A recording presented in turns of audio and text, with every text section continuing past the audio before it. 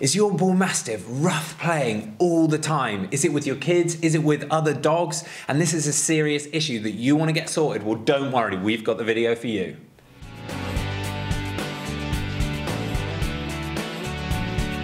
Welcome back to the Fenrir Bullmastiff Show. My name's Joe and I'm a certified canine leader here at FenrirCanineLeaders.com.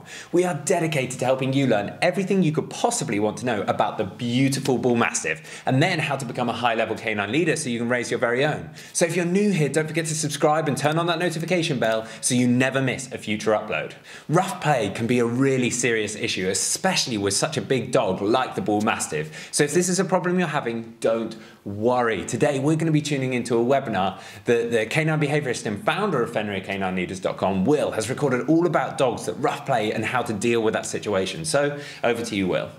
So here we've got a quick fire webinar for my thoughts and opinions on rough playing with dogs, rough housing, dogs playing rough with each other, dogs playing rough with humans. Just what are my kind of theories, thoughts and principles on these kind of issues, whether you're looking at working in the profession like myself as a canine behaviorist or a dog trainer, or maybe you're just an inquisitive owner and you really want to understand from a little bit of a higher level perspective of what these kind of behaviours mean and how you should think about them.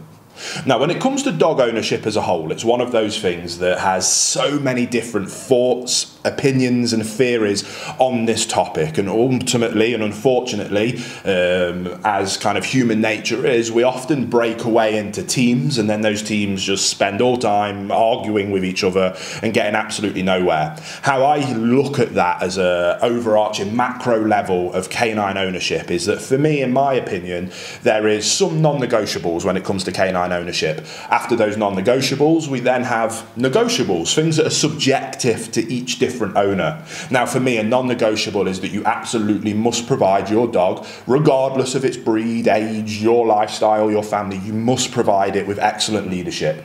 Once you provide that dog with excellent leadership, you build a wonderful relationship. When you have that wonderful relationship, you can then communicate impeccably with your dog, not only the things that you do want, but also the behaviours that you don't want to see. For me, that's non-negotiable. In terms of the communication non-negotiables, I think that we should make sure that we offer our dogs a wonderful sit, stay, heel, recall. That for me keeps the dog safe from itself and safe from others around it. If we can teach those things a dog, that for me is a non-negotiable.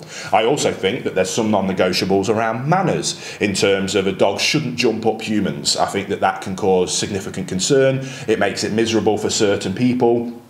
I personally think that behaviours like that are non-negotiable. Things like resource guarding should be addressed, non-negotiable. Obviously, reactivity towards humans or dogs, with the only caveat being around kind of working dogs or in personal protection roles. You can have that discussion, but when we talk about just companion ownership for the everyday owner, for me, those things are non-negotiable. Now, kind of everything else sits in that kind of subjective level. For you, you might never want to have your dog inside the house. Some people have the dog sleep on the bed with them. Instead of arguing of which is right or wrong, for me, if all of those non-negotiable areas are in place, that's simply a subjective opinion on the owner's part.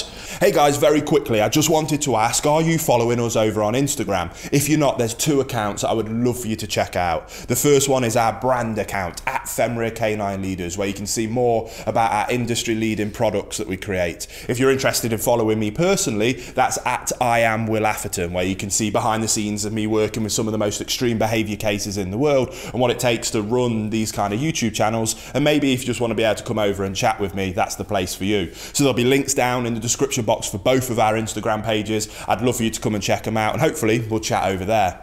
Now, there's tons of different examples we can give there, but the one I want to dial in on in this video is around rough play.